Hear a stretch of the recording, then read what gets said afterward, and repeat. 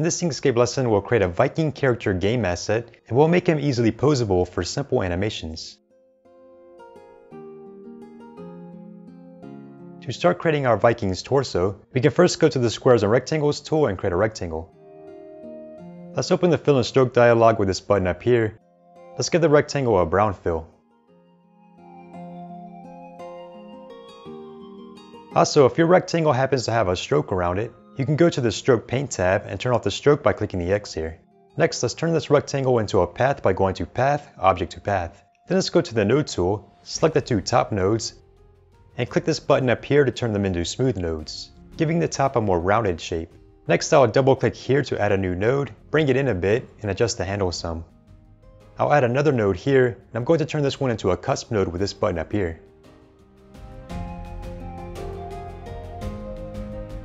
I'll drag this node out more to form the bottom of the tunic. I'll add a couple nodes on this side as well. We can grab this segment here and drag it down to curve it. Next, we can give him a belt so he can keep his meat belly from popping out. For this, we can go back to the Squares and Rectangles tool and create a rectangle going across the narrow part here. I'll make the fill color 50% gray. Then I'll turn it into a path by going to Path, Object to Path, then switch to the Node tool and curve these segments a bit.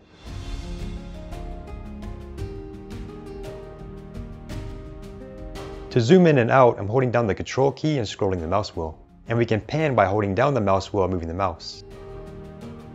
I also want to round the corners of the belt a bit. To do this, we can go to Path, Path Effects to open the Path Effects dialog, then click the plus button at the bottom of the dialog, then choose Corners, Fillet/Chamfer here. Now using the Node tool, we can drag these green diamond handles at the nodes to round the corners. Okay, when we have the corners the way we want them, we can finalize the path effects by going to Path, Object to Path. Let's also add a buckle to the belt.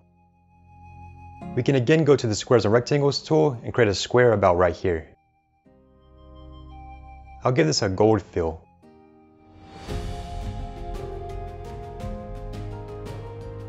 Now we can turn it into a path and use the Node tool to adjust some things a bit.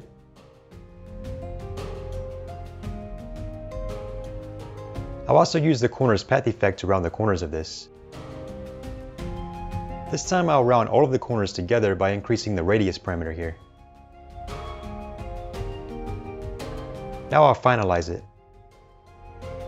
Next we want to cut out the center of the buckle. To do this, we can go to the Select tool and duplicate the buckle by right-clicking it and choosing Duplicate.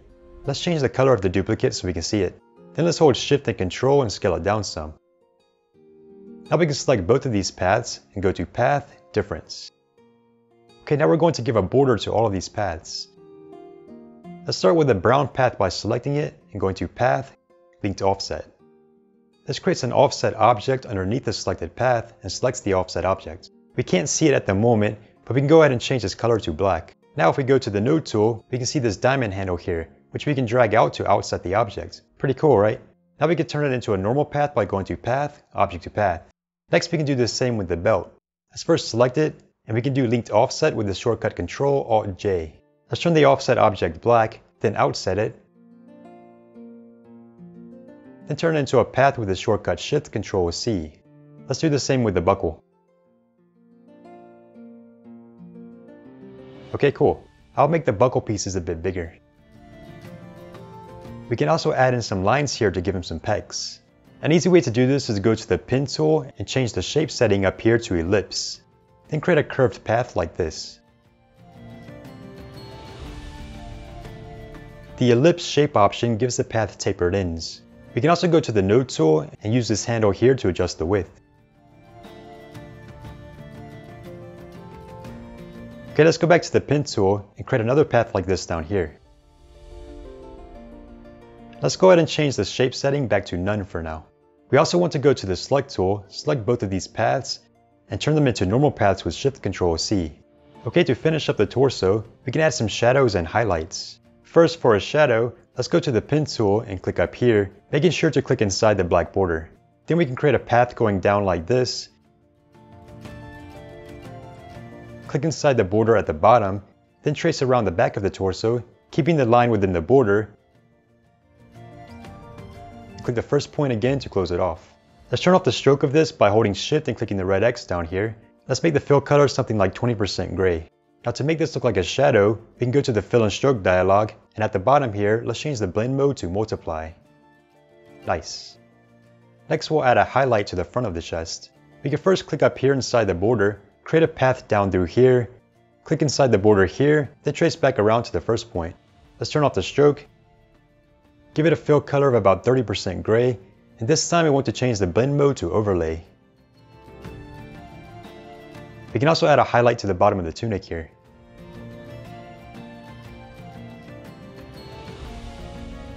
I'll add a few highlights to the belt and buckle as well.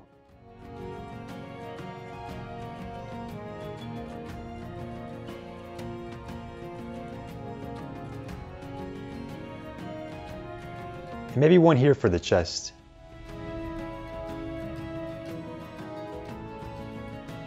Finally, we can go to the select tool and select everything. Then group it all together by right-clicking and choosing group.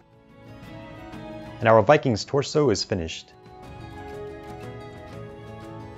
Before we start creating the rest of our Viking, we want to set up some layers for each section of the body. This will allow us to hide and lock sections to prevent us from accidentally modifying them.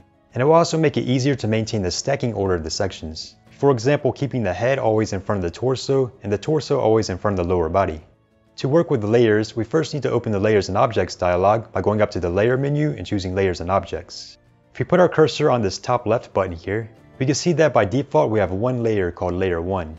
All the objects we created for the torso are inside Layer 1. Let's go ahead and rename Layer 1 by double-clicking its label here. Let's call it Torso. Now we can go ahead and create layers for all the other parts of the body. To create a layer, we click this button with the plus sign. Let's call this one Head. We won't worry about changing the positioning here because we can actually do this pretty easily in the list. So let's go ahead and click Add. Now let's add another layer called Pelvis.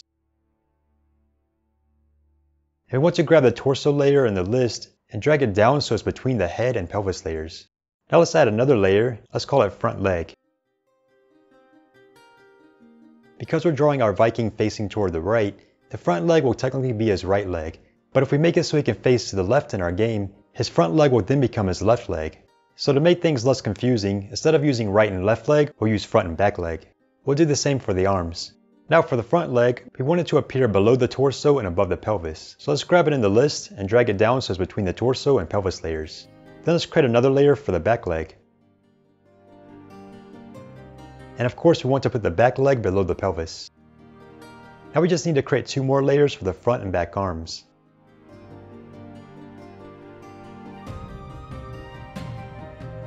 For the front arm, we want to have it at the very top, so it appears above everything. And for the back arm, we want to put it all the way at the bottom. Now we should be good to go. In the Layers and Objects dialog, let's go back to the torso layer really quick. Let's lock it by clicking this lock icon here. This will stop us from accidentally modifying or adding anything to the layer. Okay, the first part of the lower body we'll work on is the pelvis. So first, let's click the pelvis layer here to activate it. The pelvis is going to be pretty simple. Let's start by going to the Circles and Ellipses tool. Let's create an ellipse down here for now. For the fill color, I'll make it kind of a dull brown.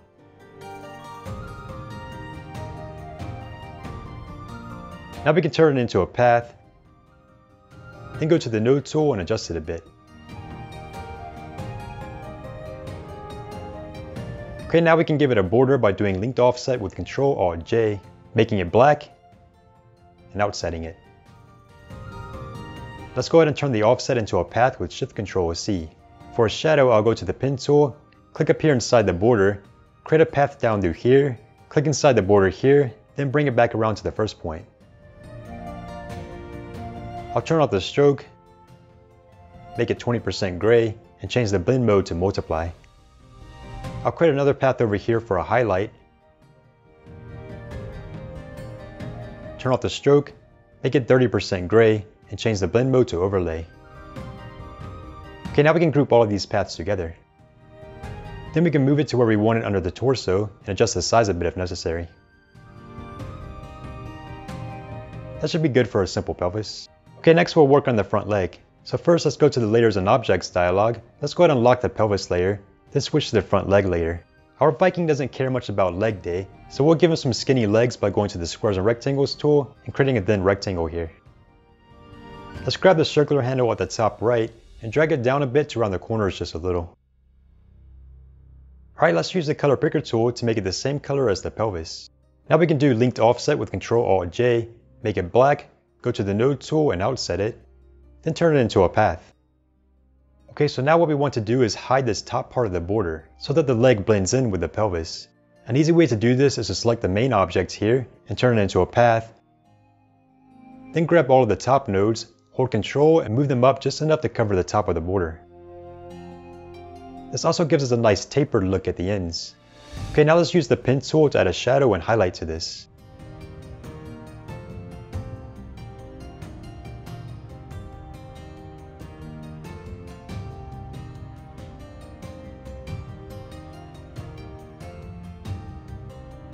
Alright, so his thigh is finished. We can go ahead and group it all together and readjust the size if we want. Next, for the lower part of the leg, let's go back to the squares and rectangles tool and create a rounded rectangle overlapping the bottom of the thigh like this. Let's make it the same color as the thigh and give it a black border.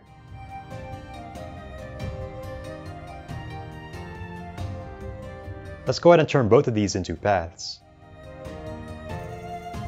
For a shadow, we can duplicate the brown path, make it 20% gray, and change the blend mode to multiply. Then we can duplicate again, hold Ctrl and move this one to the right, then hold Shift and increase the height a bit. Now we can hold Shift and select this path, then go to Path, Difference. And we can follow similar steps for the highlight.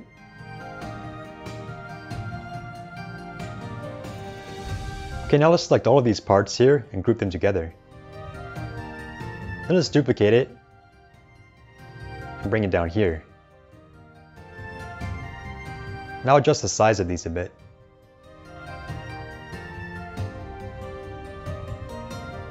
Now if we want, we can select both of these groups, then hold Shift and select the die group, open the Align and Distribute dialog with this button up here, and with the last selected chosen as the anchor, we can click this button to align them vertically. Next we can work on the boot. I'll go to the pen tool and create a path like this, making it straight across the bottom. I'll turn off the stroke and give it the same fill color as the tunic. Then I'll add the corners path effect to it and round some of the corners.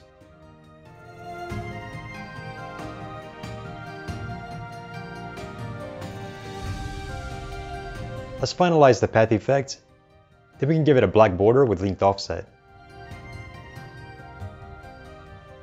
We can also add a short tapered line here to show a bend in the boot. For this, we can go to the pen tool and change the shape setting to triangle in.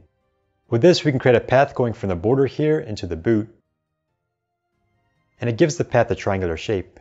We can go to the node tool and use this pink diamond handle to adjust the width. Then we can turn it into a normal path. Now let's add a shadow and highlight, making sure to first put the pen tool shape back on none.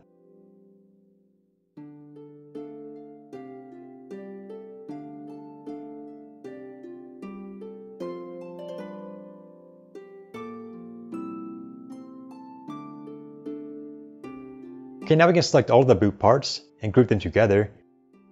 Then we can click this button up here to send the boot to the bottom.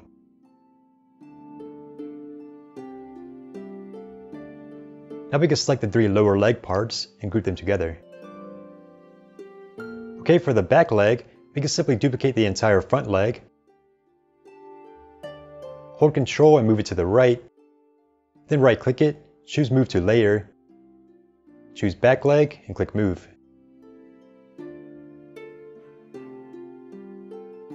Now we're going to start the real fun by drawing our Viking's head. So first, let's go to the Layers and Objects dialog, lock the back leg and front leg layers, and select the head layer. Okay, so let's begin with the helmet. For this, we can first go to the Circles and Ellipses tool and create an ellipse up here. I'll make this the same color as the tunic. I'm going to use the Select tool to rotate it a bit, then I'll turn it into a path and use the Node tool to change up the shape some. I'm going to turn the 2 nodes on the sides into cusp nodes and sharpen the corners.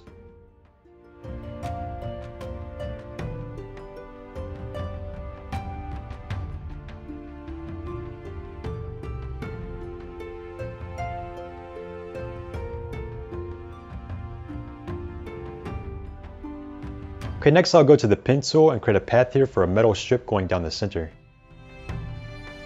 I'll turn off the stroke, make it the same gray as the belt, and use the pen tool to shape it. Next I want to cut off the excess parts of this. So I'll go to the select tool and duplicate the brown path. Hold shift and select the gray path, and go to path, intersection. Alright, for a strip going across the front, I'll duplicate the brown path and make it the same gray as the other strip. Now I'll duplicate again, make this one any color, bring it up here, hold shift and select the gray path and go to path, difference. Now let's go ahead and use linked offset to add some black borders to these paths and also add some shading.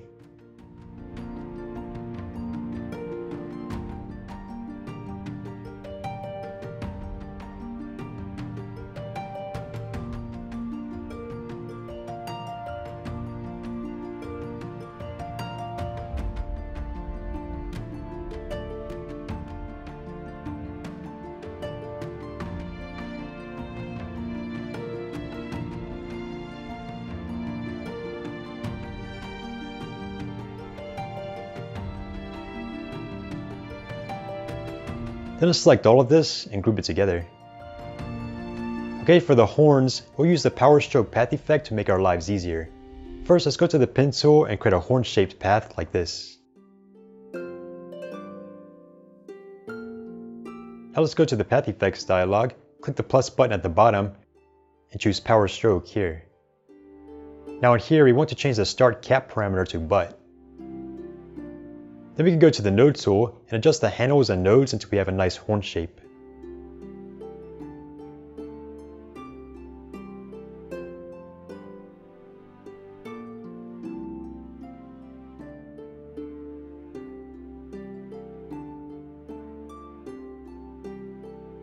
Okay, we can turn it into a normal path now. I'm going to drag out this bottom segment here to round it a bit. And I'll use the select tool to adjust the positioning some. Alright, for the fill color, I'll make it 20% gray, then let's finish it up by adding a border and shading.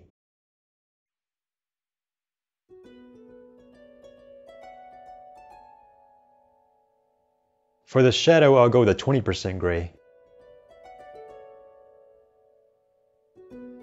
For the highlight, I'll go with 5% gray.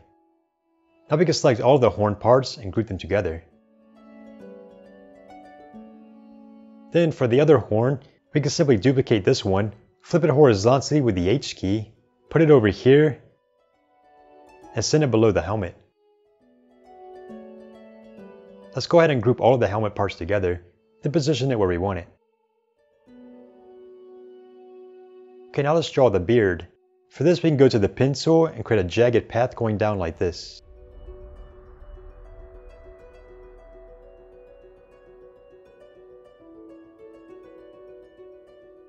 Now let's turn off the stroke and give it an orange fill. Then we can go to the node tool and curve these segments a bit.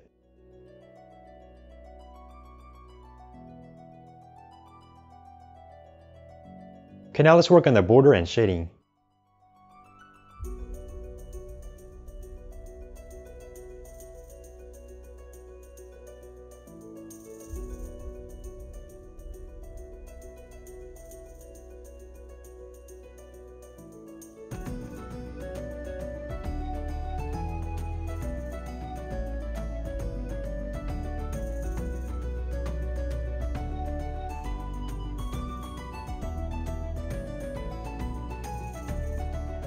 Alright, for the face, I'll go to the pen tool and create a path in here.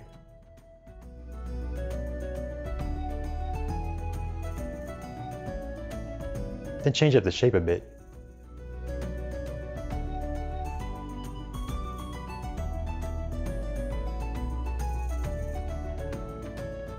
I'll turn off the stroke and give it a peach color.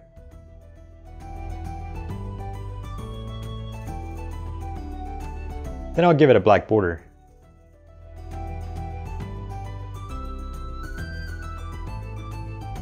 Now we can select all of the beard parts and the face, group them together, and put it below the helmet. Next for an eye, I'll go to the Circle's Ellipsis tool and create an ellipse in here. I'll make it about 10% gray, then go to the Select tool and rotate it some. Now I'll go back to the Circle's Ellipsis tool and create a black circle for the pupil. Alright, now I'm going to give the eye a black border. Then I'm going to select all three of these objects and turn them into paths. Now I'll put the top half of the eye in shadow.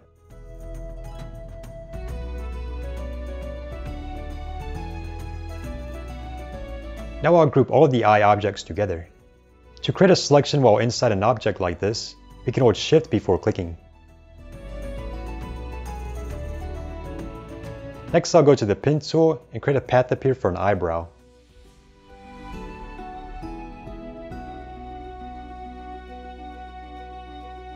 I'll turn off the stroke and give it the same fill color as the beard.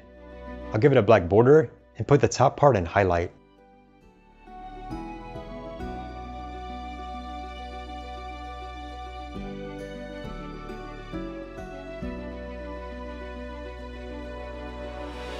Now I'll group the eyebrow paths together. For the other eye, I'll duplicate both the eye and eyebrow groups, press H to flip them horizontally, move them over here, and adjust the size a bit.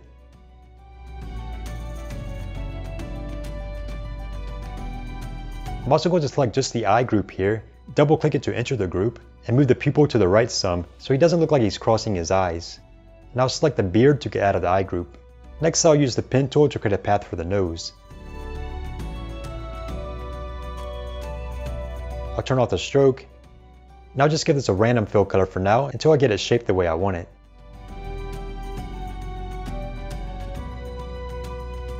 Now I'll make it the same color as the face, then I'll give it a black border.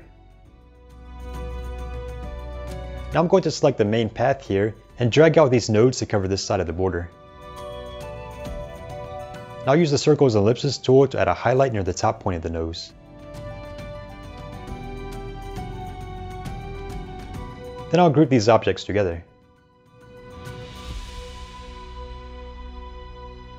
Next we can give him a mustache.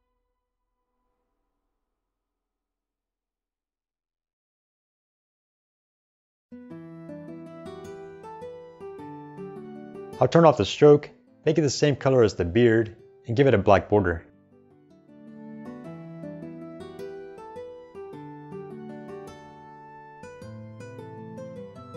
I'll also give it some shading.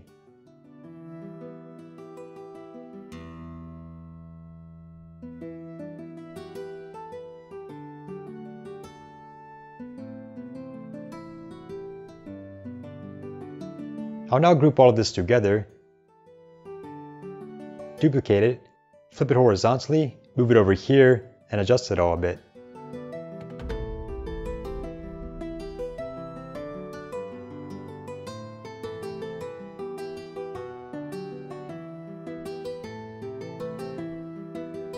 Now I'm going to select the nose and move it above the two mustache groups.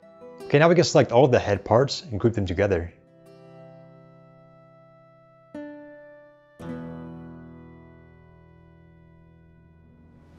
Next we'll give our Viking some arms. First let's go to the Layers and Objects dialog and lock the head layer, then select the front arm layer. For the upper arm, I'll start with an ellipse here, make it the same color as the face, then turn it into a path and adjust the shape a bit.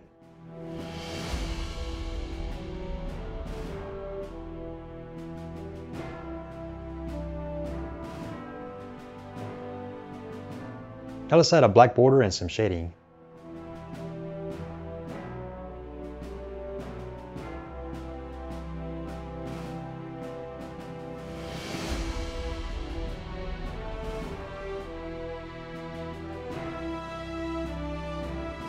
Let's group it all together. Now I'll go to the Pen tool and create a path for the forearm and hand.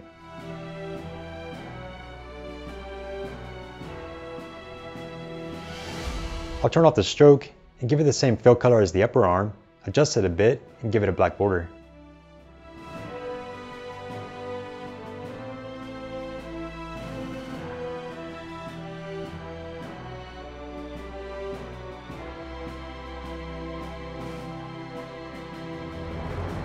We want to select the path here and drag up these nodes some to cover the border here.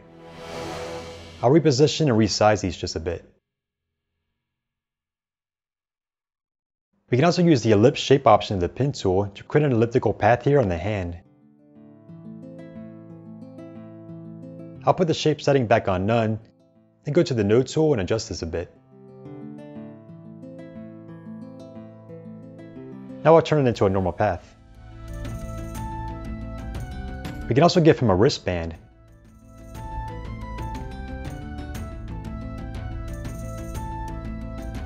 I'll make this the same color as the tunic. I'll add a black border to this, then do some shading for the whole arm.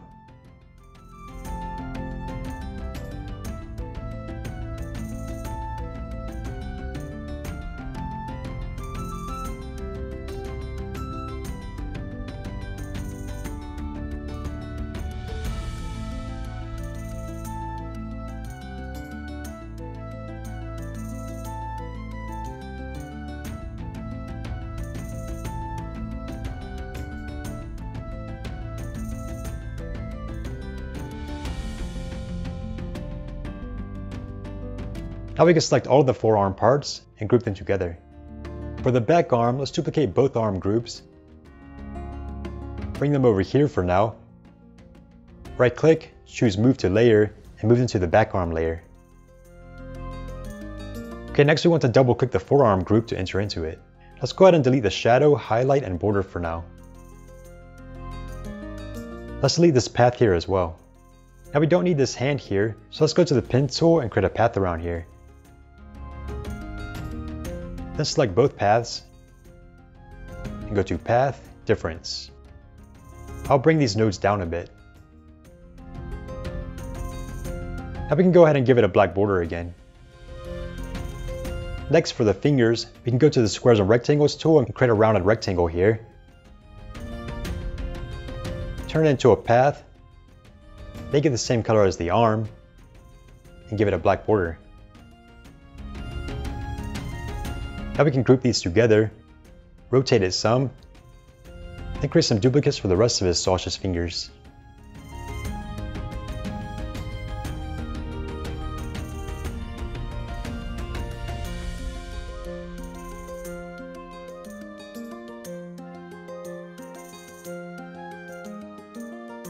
Now we can add some shadows and highlights to this.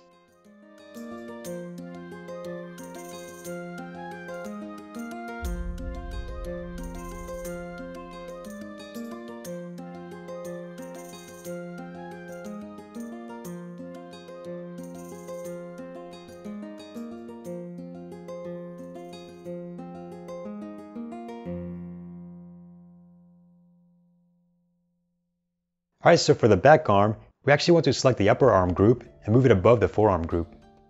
Then we want to go to the node tool and cover up the border down here. We also need to adjust the shadow and highlight.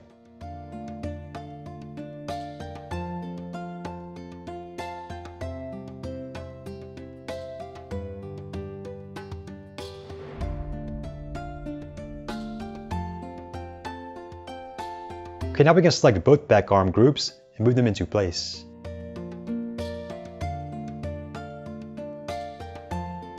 Alright, the final thing we have to create for our Viking is his sword. And we also want to create this on the back arm layer. First, let's go to the Squares and Rectangles tool and create a rectangle over here for now.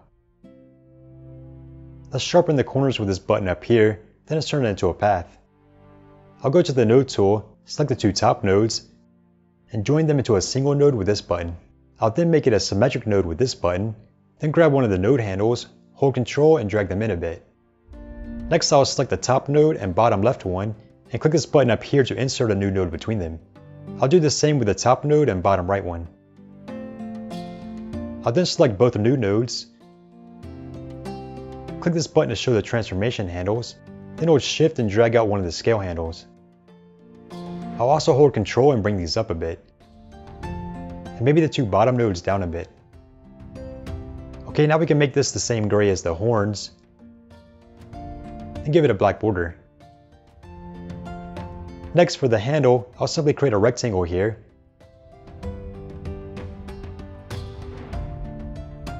Turn it into a path.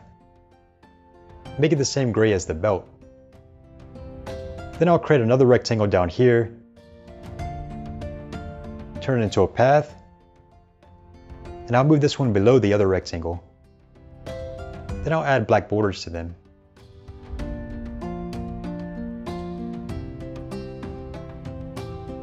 Now we want to select all of these objects and use the Align and Distribute dialog to center them vertically. Okay, for a shadow, I'll turn on snapping with this button up here, then go to the Pen tool, snap to this custom node at the top of the sword, turn snapping back off, hold Control and click down here inside the border, then bring it around inside the border on the right side.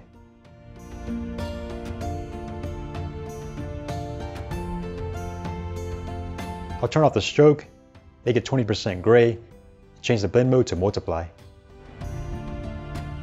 For a highlight, I'm going to duplicate the main sword path and make it 5% gray. Then I'll duplicate again, make this one any color, hold Control and bring it down here, then hold Shift and select the other path and go to Path, Difference. I'll change the blend mode of this to Overlay. Then I'll duplicate the shadow path, hold Shift and select the highlight path and go to Path, Difference. I'll also create a highlight on this top part of the handle using the Pen tool.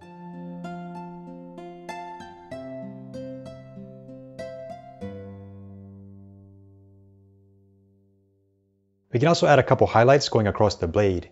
For this, we can go to the Squares or Rectangles tool and create a rectangle across here. Then let's go to the Select tool, click the rectangle to get the rotation and skew handles, hold Alt, and drag down the right skew handle twice to skew at 30 degrees. Now we can duplicate this and bring it down here. We can go back to the Squares and Rectangles tool and use the handles to resize these a bit. Now we can select both of them and turn them into a single path by going to Path, Union. Then we can duplicate the main sword path here, hold Shift and select the highlight path, and go to Path, Intersection. Now I'll simply change the blend mode of this to Overlay. Okay, we're finished drawing the sword, so we can group it all together. Then we can move it over here and rotate it to match the angle of the arm. Resize it if necessary, then put it below the arm. And finally, we can select both the sword and the forearm and group them together.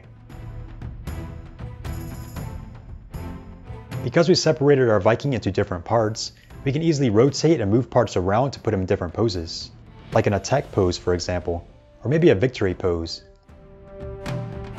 But of course, if we're planning to put him in a game, we would want to export all of his parts separately. Then we can load them into a game engine like Unity, which usually have some kind of character rigging system that makes it easy to pose our characters in different ways and create animations for them. Okay, thank you very much for watching, and I'll see you in the next video.